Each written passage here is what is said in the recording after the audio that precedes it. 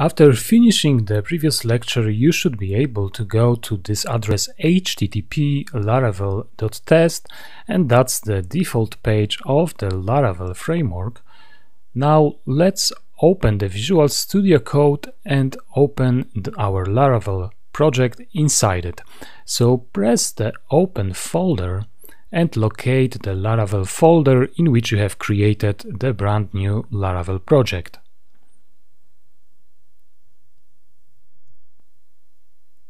Now the roots for our application can be found inside the roots folder web.php file. So let's open it.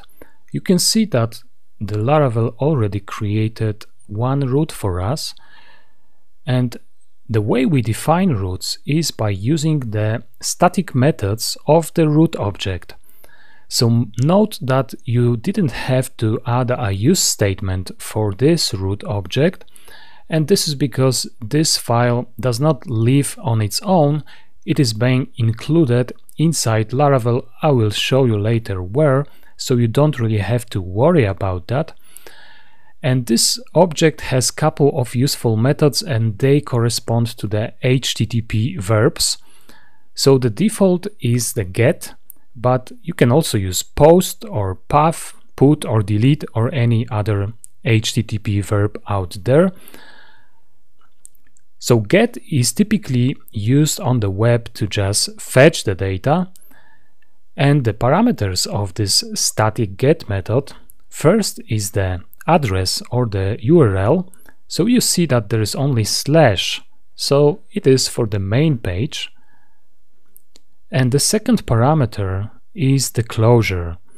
The closure is a function without a name, so that's the function that only lives in this context.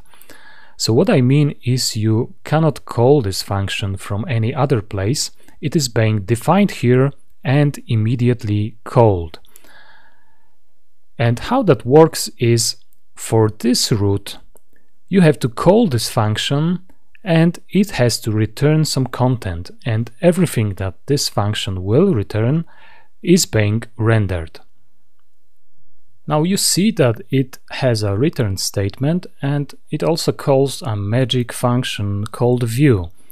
So this is not a PHP built-in function, it's a function that comes from Laravel framework, and it is one of the so-called helper functions. We'll get to the helper functions later. For now, you should just know that the view function responsibility is to find a template, and templates are defined inside the resources views folder. So it tries to render a welcome template, and you can see here on the left that there is a welcome.blade.php file. So you won't have to add this suffix to the template name, just the template name is enough. So let's open this template right now. And the Blade PHP means that we'll be using a Laravel Blade templating engine, and it contains a lot of useful stuff to make composing templates easier. So that's the default template that is being created for us by Laravel. We will not go into details of what's inside here, that will be too much for now, but now let's just make a simple change and change the Laravel to Laravel Course. Save the changes, and now when you will go to the browser and refresh, you can immediately see the change content. Now before we move even further, I'd like you to know that I've prepared a repository on GitHub called Laravel Cheat Sheet, and the link is included in this lecture, and you can see all the options and code that we'll be using in this lecture and all the other lectures, and you can easily find how to do a certain thing on this repository, so I invite you to check it out. Okay, so let's go back to the Visual Studio Code, and as I said, everything what you will return from this function will be rendered. So if we comment out this view and just return the number, You can also see that this number is displayed, so this function should return anything that should be displayed back to the user. So let's remove that now and bring it back to the view. Now we will remove this welcome blade template because it's not really useful for us, so let's trash it. And if you will try to see the page right now, you see the error from the Laravel that the view welcome was not found, and it throws an exception that invalid argument exception view name not found. So if you will try to render a view that doesn't exist, you will see this error. So now let's create our own template and call it home blade PHP and render it here. So as you remember, you don't have to add the blade PHP, just home. So right now it's working, but it is an empty template. So let's add some content into it. And maybe we can just display a header, welcome to Laravel. So this is working. We can even add some paragraphs saying this is the content of the main page. Save the changes and we get that. Now let's go back to the web PHP and try to create another route. And the route could be, for example, contact. And it should return another view called contact. So now our application has two routes. And of course the contact template doesn't exist yet, but before I will create it, I will show you how we can list all the routes that are defined in our application. Of course now it is easy, we can see that there are only two, but if your application grows, you will have to manage it somehow. So open this terminal using terminal from view, or you can just open the terminal window and type PHP artisan, and you can see a list of all the possible commands that you can execute. Mind that you have to be inside the folder where your Laravel application is. But what interests us at the moment is PHP artisan root list.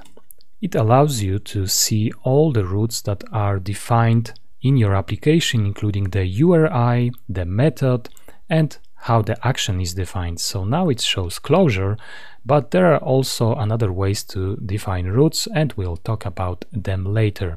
So just so you know, PHP artisan is your friend. Okay, let's close it for now and add the contact template. So create a new file and call it contact blade PHP.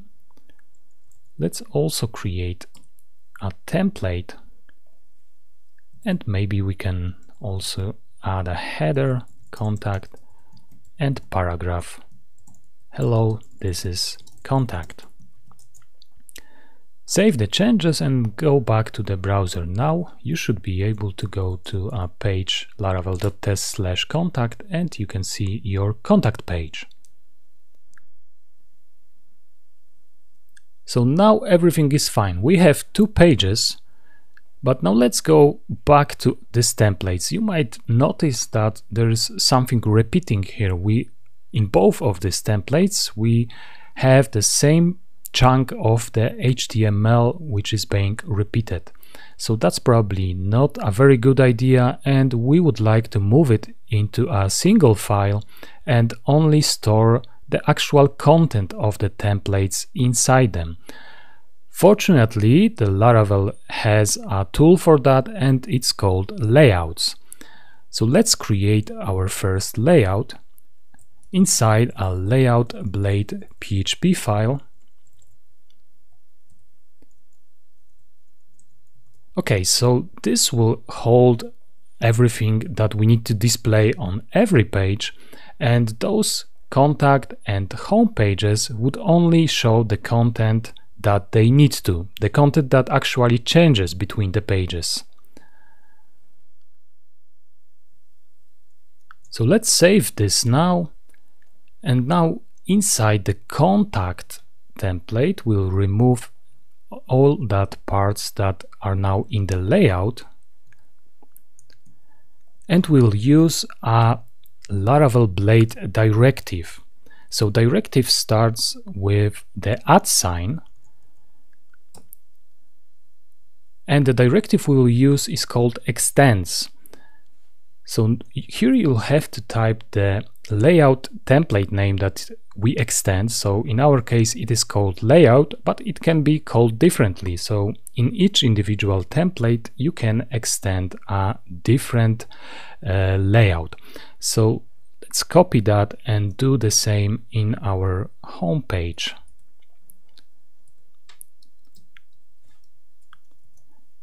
Alright, so we have those two templates that should now extend a base layout. So let's see what do we have. So now on the contact page, if you will check the source, you can see that we have the content rendered on the top actually, instead of being rendered inside the body. So we have extended the layout and its content was being rendered, but that's not what we wanted. We wanted to tell it where the content should be exactly rendered. And we can achieve that using sections. Now, sections are defined inside individual templates, and you do that by using the section directive followed by the section name. So we'll call this section content, and you have to end it with the end section directive. Now let's do the same with the home. So it's also the content section. And now see what happens when we refresh the document. So if you will check the source, now you can see that actually nothing is being rendered. And there is a reason for that. Inside the layout, we need to add another directive called yield. And yield is used to render a section. So since we have created a content section, that means we would like to use yield to echo everything that's part of this section, and everything that's between those two tags will be rendered inside the layout. So save the changes everywhere and now refresh. So we can see the contact page, home page, nothing much changed, but when you will look at the source, now you can see that everything is being rendered inside the body tag where we wanted that. Alright, I think that's enough for this lecture. Please continue to the next one where we will talk again about layouts, views, rendering data, and configuring routes.